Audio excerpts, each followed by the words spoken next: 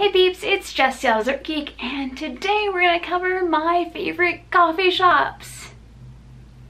Okay, some of you, at least one person, hi Anna, are going to know that this is kind of odd. The reason being, I can't drink coffee at all. In fact, in most cases, I can't even stand the smell of coffee.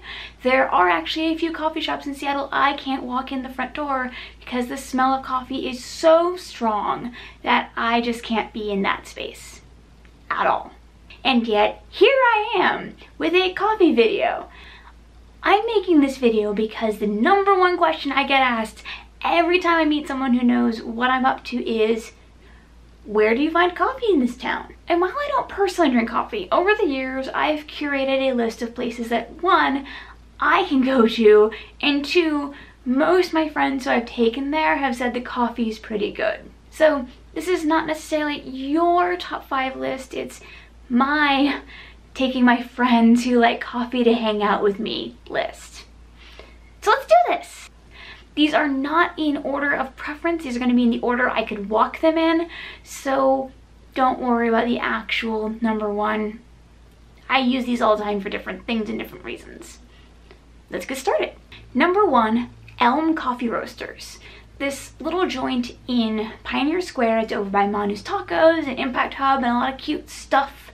And of course, Intrigue, which I really need to do more coverage on. I love them. They are great for being a chill spot to go and have both tea, and they've also got really good pastries. They're carrying Mighty O and London Plain, so you can kind of just hit up 3 places in one effectively. It's pretty cool. I will say recently the mugs have gotten huge, and I'm not sure what's going on there. I'll have to ask about that next time I'm in, because previously I've gotten these really tiny cute beakers and I've been in love with them. So maybe just their current clientele likes big mugs. For me, they're a little big, but that's what spoons are for. Darn. They do have a really nice selection of a lot of the milder teas, so I do often go there for white teas and kind of a calming spot to be in Pioneer Square. Because of its location, you will see a lot of startup meetups and client stuff going on, but you can also sit outside and just chill. It's also across the street from a really cool sort of hidden park for the US Postal Service that has both a lot of flies, strangely, and this gorgeous waterfall. So if you can brave the odd fly thing, I don't know what's quite going on there, for about 2 seconds, the waterfalls are gorgeous and it's worth checking out, and you can get your tea or coffee. It's great. Number 2, More Coffee. More is in Belltown, and the reason I like recommending this place is really the waffles. No, really, the waffles. Waffles are going to be kind of a repeating trend in this because I just like waffles, so you're going to roll with it just like I am. What More is known for is their latte art, and it's quite cute. For me, they don't have very many drinks that are available that I can drink, and they tend to be on the sweet side for my preferences, but it's still really cool to see someone get like a Jigglypuff in latte art. It is really cool. And their waffles are pretty solid. They're about $6 to $9 a pop, pretty fast service, and decent amount of waffle. It's nice. They're not the thickest or densest waffles. They're a little crisp, a little soft. It's good times. So yeah, waffles and coffee. Number 3, this is actually 2 restaurants, but I'm including them together because they are literally across the street from each other, and honestly, I sometimes sent people to both because they're right there. So we're talking about Anchorhead and Mr. West. These are completely different places with very different stuff going on. I'm going to put a link probably in the corner for my opinion on Mr. West's Waffle Bar, but they also do have coffee and some really good drinks and their own variation on an Arnold Palmer.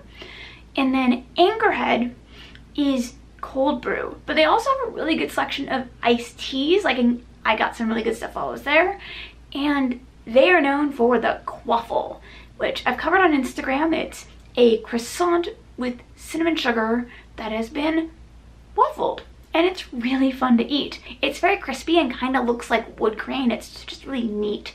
I wish it came with cream cheese frosting, but that's, you know, personal preference. I like taking like chill things to Anchorhead because it's calm, it's got good vibes kind of place. Like, you bring your hipster friend kind of there. Mr. West, I feel like it's where you'd want to bring your agent in the 1950s. It's very 50s, 60s, pseudo-mod vibe. I know it's a real term for it, I'm not gonna get it right. But it's just, there's different vibes and do different things, but they're right there, so you can bounce between the two. It's pretty fun. And then number 4 is again a duo. I like finding places with multiple options for people. We're gonna go with Stumptown and Cafe Press. Now, in this case, these guys are in Cap Hill. There are plenty of other coffee shops nearby.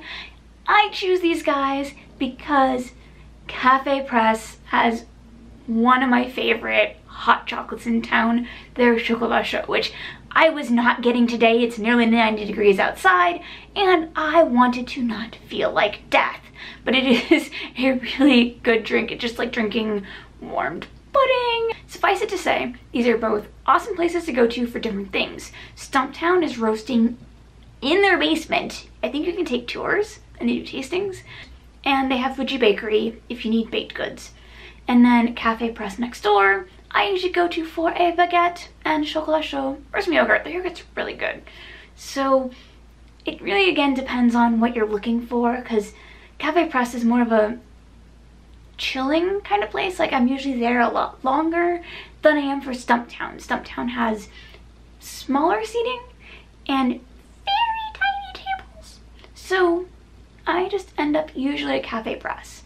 But that doesn't mean Stumptown is bad, and likely the coffee geeks are gonna end up at Stumptown and I'll pick up something at Press. We'll call it good. And I'd like to put in an honorable mention here, also for Cap Hill, more Waffles. I am just really happy with Waffles today. So, Sweet Iron Waffles, their Capitol Hill location, is much larger and has shorter lines, which if you've been to Sweet Iron Waffles downtown recently, if it's a nice day out, they have a line out the door, so it's nice to have an option where you can actually sit and eat in a reasonable amount of time without a giant line.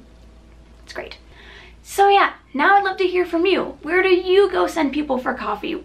Where do you send people for waffles? Since apparently that's my duo of the day.